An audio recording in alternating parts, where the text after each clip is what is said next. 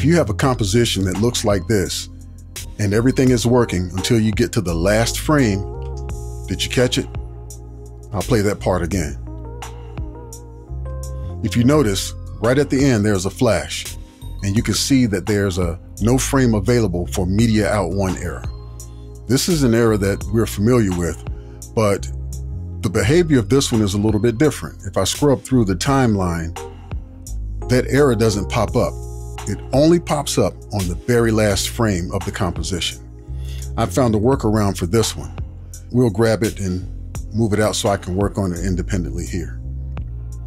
As you can see, the error is populating there. Right-click on the clip, select New Compound Clip, hit Create. I'm going to zoom in, and I'm going to go back 1 frame. Hit Option B, delete that portion. That error is gone now. Scroll back out so we can see, and we'll substitute our new clip for that one. And now when we play through this particular video, that error is gone. One of the things that you'll notice is when I do that fix, if I scroll way in, you can see that this particular clip is not aligned with the others. It's only off by 1 frame, but for some of us, we like to keep things neat and tidy, and that's a concern. Easily resolved. What we'll do for that one is we have the same situation here. If I go take a look at that last frame, the error is still in play. So we're going to duplicate our work, but we're going to do one thing differently. Here, what I'm going to do is scroll in so you can see very well, and I'm going to go over 1 frame. I'm going to extend out my effect by that 1 frame. So if I go back, I get the error. If I go back further, it's gone. So now I'm going to click and create my new compound clip. Create. It's already selected. I'm going to hit Option B to cut and then delete that piece. And once again, the error is gone. If I go back out, play this particular clip, issues resolved. And just to be safe, we'll double check it right there. That issue's gone. Now, initially when I was troubleshooting this, I thought that I would be able to carve it up in place. So let's decompose and get that clip back. So our error is back once we remove the compound clip feature from it. I thought initially, let me carve up just the clip regularly and see how that goes. I can do the same thing, but the error, it persists. It doesn't go anywhere. No matter how many times I do it or how far back I go, the persistence of that error, it maintains itself. But as soon as I go in, right click, make it a compound clip, go back however far you want. Here I'm just doing 1 frame. The reason I'm only going back 1 frame is I don't want to upset the fidelity of the effect. I want it to operate just like it has been, aside from that last frame. And 1 frame is probably not going to affect how it looks that much. But as soon as I do that, I'm back in business. Again, this is a very conditional thing. It's very specific for this particular issue. As we'll see later though, there are several different permutations of this type of error. Let's take a look at our next clip. For this clip, right at the very beginning, I'm getting the error. So we already know we're dealing with something a little bit different here. So as I play through, one thing I want you to take note of is there are several clips aligned for this composition, and we don't really know which one or ones may be causing the issue. So for this one, if I scroll up through the timeline, I can see that this particular issue, it persists no matter what. And I need to ferret out where I think this issue actually lies. There's several tracks here. So the way I handle this is I go to the window where it says Disable Video Track, and I select these. I just go all the way down and I re-enable. And as I re-enable, I'm able to see where this issue is occurring. So right here, I see that video track 3 is causing a problem. And I'll keep going up. And right now it looks like video track 7 and video track 3 are my problem areas. So let's deal with those. So we're going to start at the top. I'm going to right click on video track 7, open in Fusion, and sure enough, inside of my keyframes inspector, I can see that I have something lit up in red. I'm going to select that, backspace, go back, the error's gone. Now I'm going to enable my next track. It comes back, right click on that clip, open in the Fusion page. And again, in the keyframes viewer, I have something else lit up in red. I'm going to right click on that guy, get rid of him, go back, all my errors are gone. So again, this is for a very specific type of case. It's specific to you having a composition where everything is actually working okay until you get to the end, or you get to a certain section within that composition, and then everything seems to fall apart and you get the error. Here you have the ability to cut that part out. I'm just cutting the end off because that's where I'm having the problem for this one. However, I've also seen where I've had frames in the middle tend to have this problem from time to time. And I haven't tested it, but I think the same technique would work for something like that, where I just cut out the part that's bad after converting it over to a compound clip. So the next thing is understanding how to make the issue come about in the first place in most circumstances. And here you can see I have the issue just by having a Fusion composition here. If I delete this Fusion composition and just go over, grab a raw one from here, bring it back, as soon as I add that down, I immediately get the error. And I'm getting that error because right now there's nothing attached to it. If I open this up in Fusion, I can see that it's lit up in red and it's saying that there's nothing here for MediaOut to do. There's nothing connected to it. So I'll bring down a background connected to my MediaOut, and immediately it goes away. If I go back to the edit page, it's gone now. And that's for just one clip. But what happens if you have several clips? One of the confusing things for me was when I first started using Fusion, when you go through videos, people always tell you click the Fusion button. So I would go down and click the Fusion button, and I would get into the Fusion interface thinking that that was actually the aggregate of everything that was on the edit page. But I'm not seeing everything that was on the edit page here. If I go back to the edit page, I see a lot more stuff. And so what's happening is if I get rid of the top clip, if I move him out the way and then go back to the Fusion page, now I see something different. I'm seeing a different kind of clip. So what's happening is this. Fusion is actually looking at the first clip it gets to from the top down on the timeline, wherever the cursor is. And here it's this Cheeseburger Nation one. If I remove both of these and then go into Fusion, I see something different. Now I'm seeing the picture. So that's important for your troubleshooting. The reason why that's important is because you won't capture everything. You'll think you're looking at the aggregate of whatever that composition has, and you're not, and you're missing bits and pieces. And that's going to be relevant when we get to the next section. If you want to specifically look at a clip, you need to select that clip, right click it, open it in Fusion. I'm seeing Cheeseburger Nation. I want to see the next thing. I need to right click it and do the same thing. Now I'm seeing this text transition piece. If I go back, right click this, open in Fusion, and now I'm seeing the actual image behind all of that. So with specificity, you need to clearly identify which clip you want to open in Fusion, click it, and then select it from the context menu that pops up, open in Fusion.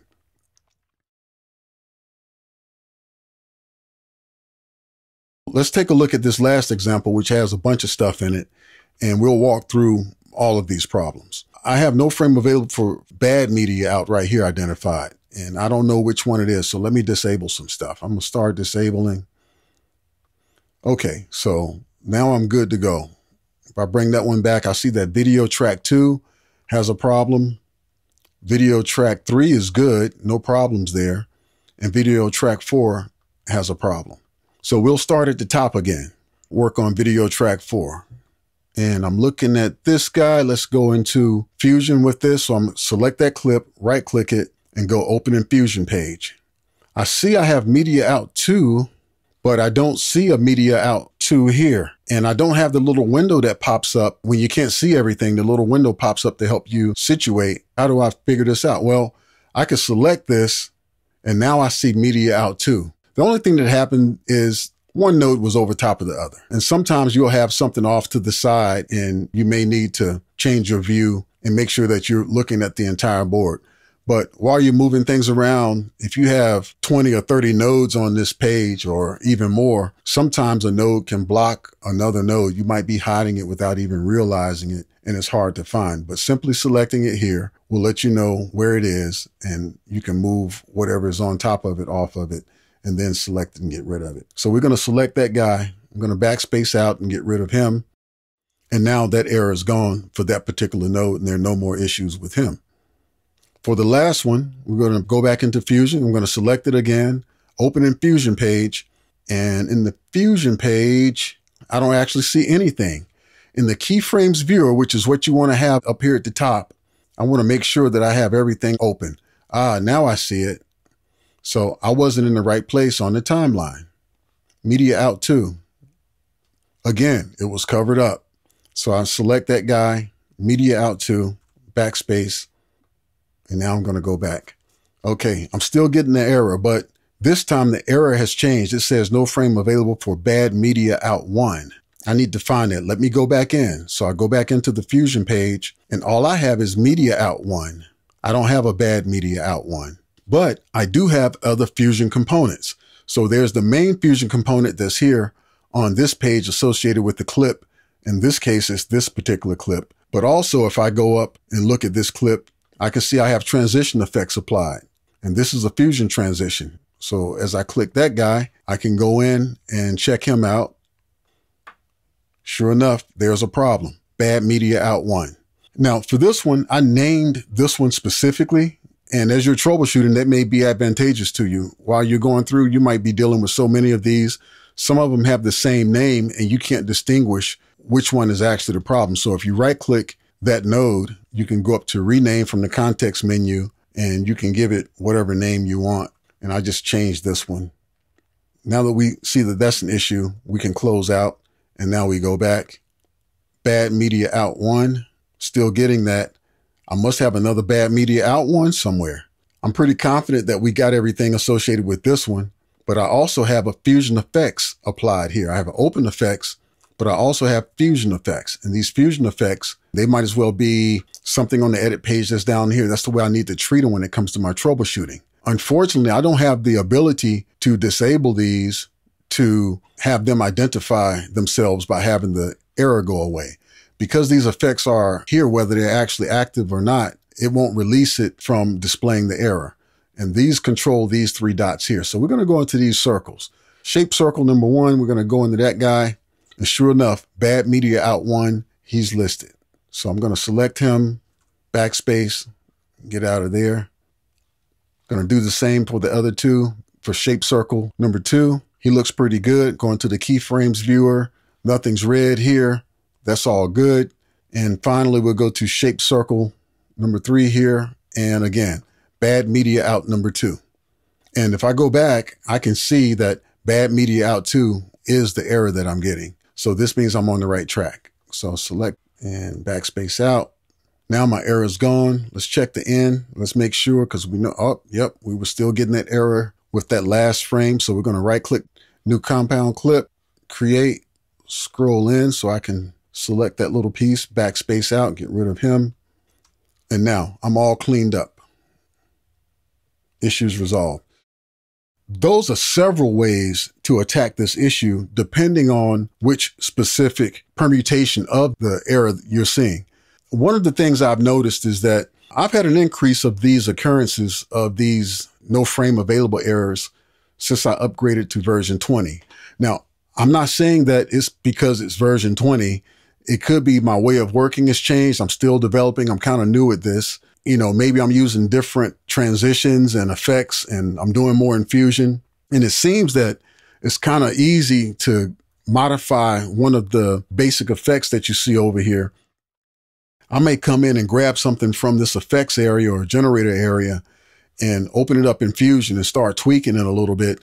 And for whatever reasons, one of my tweaks is actually the catalyst for causing the issue. And I don't know exactly how it happened. Regardless of why it's happening, these are some solutions that'll help you. The other thing that I've seen happen is if I'm getting the error, sometimes I can just select the clip, go into Fusion with it, and everything looks fine. I don't see a problem. and I'll just scrub back and forth on the timeline. That's all I'll do. Then maybe I'll just play a couple of seconds. And then for whatever reason with that particular one, the issue will have gone away just from me playing it, going into Fusion, playing it inside of Fusion or scrubbing through the timeline a little bit and coming back and everything is resolved. So it's almost like the handoff from Fusion back to the edit page. There's something happening either with some of the frames where it's not detecting and you need to wake it up so that it knows what the current state is. Same thing with the issue with the last frame or a certain number of frames falling out of favor while the rest of the clip plays fine. It's almost like there's a handoff not properly happening with some of the frames and it causes the error to manifest. And finally, one of the last things I'll do is when all else fails and it's acting really wonky, I'll think that there's a memory error or some other thing happening on the back end, or maybe there's even a bug that's unknown at this time. So I'll just shut down Davinci and reopen it. And when I say shut down, I do mean shut it down. If you're on a Mac, that means quit. On Windows, you want to close everything out. You want that program to completely stop and then reopen it fresh. You want it to unload anything that it has in memory running. And when you start it up fresh, a lot of times you'll be back to whatever your normal state was. Amazingly, even while making this video, one of the things that I ran into was that I couldn't make the error appear. As I'm going through, I'm trying to make the error appear. I had everything set up and the error wouldn't even pop up. So strange behavior for sure. So I exited out and came back and sure enough, the error reappeared. It was there, but for some reason, it wasn't being reflected on the screen at the time. So you may think everything is okay with your video and it's really not. This is one of the things that I've learned to do when it comes time to rendering. I'll get everything set up how I want it on the edit page. I'll set my in and out markers. I'll make sure to save everything, exit out the program completely, quit it on a Mac and, close out on Windows, open it back up and then go to the render page and do it. The last thing I want to have happen is during my render, have a problem because all of the memory is taken up or something is kind of gummed up in the system where if I start fresh, I know I'm at a good state and I can get a clean render. I hope all of this was helpful. This has been a real tricky issue for me. It's kind of coming up hot and heavy, and being a new user, when you get into the zone, you don't want these little things slowing you down and they kind of mess up your rhythm when you're trying to get work done. So if any of you can find anything else that I might have missed or have something to add, please feel free to put it into the comment section and we can help each other out with these little issues that pop up. Good luck with the rest of your projects and thanks for watching.